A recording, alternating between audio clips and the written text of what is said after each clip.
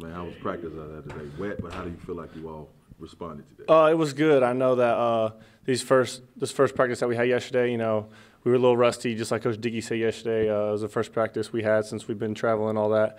But I think it was good today to kind of come out in this bad weather, knowing that it could be bad when we play Wednesday as well. So I think it was good that we got that preparation in today.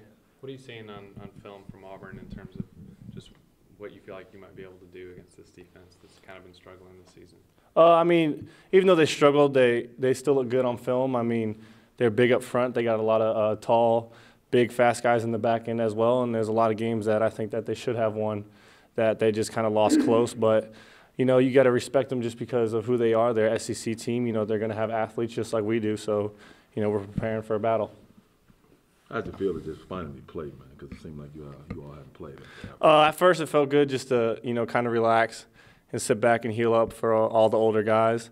But now you kind of get tired of going against each other and doing all this scout work and stuff. So I know that we're ready to go out there and play, and I'm sure they are as well. Some people are saying that it'll be an upset, but you all shouldn't look at it like it's being an upset because you all are having a better year than Auburn is having. Yeah, you can't really say as upset for either team because the best team that goes out there and plays that day and the team that prepared best for the other team is going to go out there and win. And, we're just preparing and trying to give ourselves a shot to have a chance to win the game. How much does that win over Ole Miss give you guys confidence, having already beaten an SEC team? How much impact does that have, that common opponent? Because obviously you guys beat them and then they beat Auburn. So.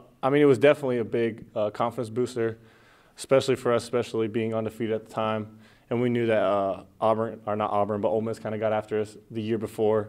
So we kind of played with the chip on our shoulder. But that was a big confidence booster. But we know that this is a different team, so we're going to have to prepare for them differently.